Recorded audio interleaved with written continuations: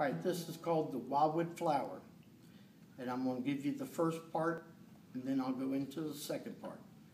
Put your middle finger on the 4th string, 2nd fret. Then go to the 3rd fret. Open 3.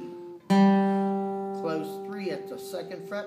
Then go to the 2 at the 1st fret. Now back up to the 4 at the 2nd fret. 4 at the 3rd fret. Back to the 2nd fret. Open.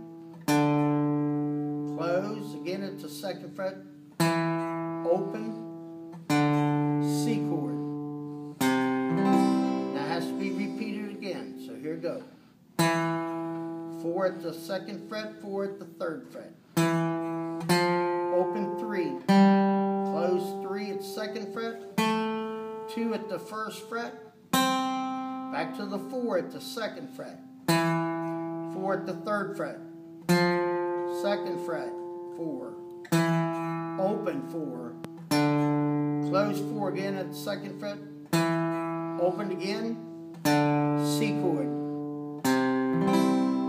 Now, the first part and the second part. The first part, it changes on the second part. Instead of going, it goes.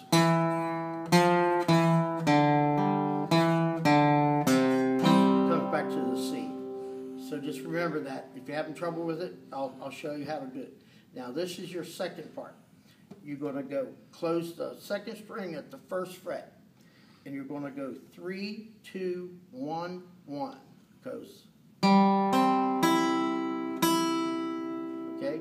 Remember that. 3, 2, 1, 1. Now go to the 3rd fret on the 2nd string. Back to the 1st fret. Open 3.